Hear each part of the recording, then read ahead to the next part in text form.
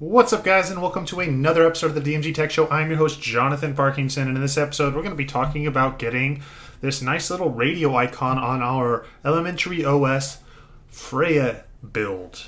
Now, it's extremely easy to install, but once you install it, there's going to be a little tweak that we're going to have to do to it in order for it to actually work. Otherwise, nothing works. You will get the application, as you can see right here, as it's called radiotray, but when you click on it, nothing works. But as you can see when I click on here, let's go ahead and see if it will let me turn on some music. Oh, there we go. So sorry about these speakers. I definitely need to get those replaced on this Chromebook, or get a new Chromebook in general. But it's extremely easy, and it just has nice little music in here. Of course, you can come in here and edit what you want to download it, and all this music is going to be allowed to be played because it is a radio, and the radio gives commercials on it, so it's not that bad as far as copyright infringements and all that, so I don't have to worry about that, but as well as I'm talking over it anyways. But I just want to kind of show you what is going on in here. So as you can see, there is some stuff. I don't know exactly which ones work, which ones don't.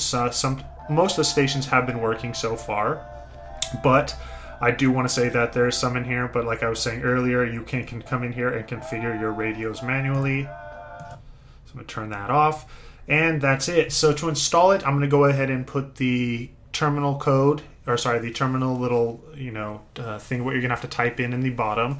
It's really easy to do, but once you've done that, you're going to go ahead and then follow the portion right underneath it, which is going to show you how to navigate to the correct area and then get it fixed. I may just put a link to another website or a website within a website. That way you can get a visual of it. But it's extremely easy to do. All you're going to need to do is just make sure your terminal is open. Go ahead, and then you're going to see that I'm typing in this sudo nano SysTray.py. And to do it, I'm actually inside this location right here. So to get to this location at the very top, as you can see, I just typed in this, which again, I will have this all in the description below. As soon as I typed that in, I pressed enter. That will then take me to this location right here. As you can see, that little number sign that is right there that shows the end of all this part is now pushed up, and it's added all this portion right here.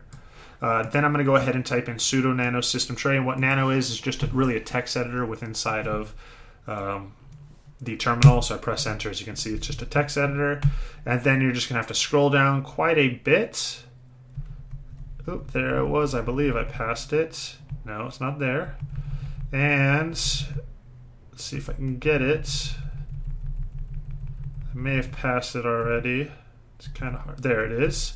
So you're just going to need to find this def run self, and as you can see, it's quite a bit down. And then there's a line underneath it that is going to look like that. All you need to do is just come anywhere on the same line. Just go ahead and press Shift, the 3, and all you're doing is just commenting out that thread. Next you're going to do is press Ctrl O. It's asking you to write the name. Make sure that the name is still SysTray.py. Press enter.